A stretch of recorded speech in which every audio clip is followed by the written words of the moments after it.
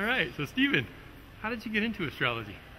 When I was 13 years old, I discovered palmistry, and the symbols on your palm, the way palmistry is organized intellectually is actually around planets. You have a plane of the moon and a plane of Jupiter and so on.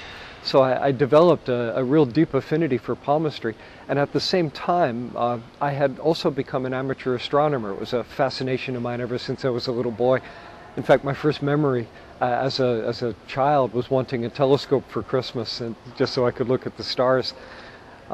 When I was going through my teens, I had these two independent lines of development: a serious kind of science metaphor interest in astronomy, and just a fascination with palmistry and the fact that we could learn about people, not to mention get to hold hands with girls through the device of palmistry.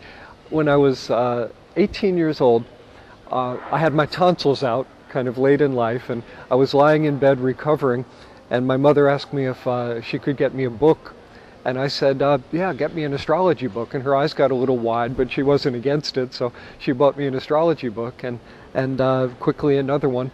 And all of a sudden, the sense of magic and wonder that had arisen in me from looking through telescopes at the heavens fused with the basic mindset of I think ancient psychology that had come to me through palmistry. The two came together, and astrology just exploded in my mind and in my heart, and never let go. You know, that was 40 years ago, and it's been my life basically every day since then.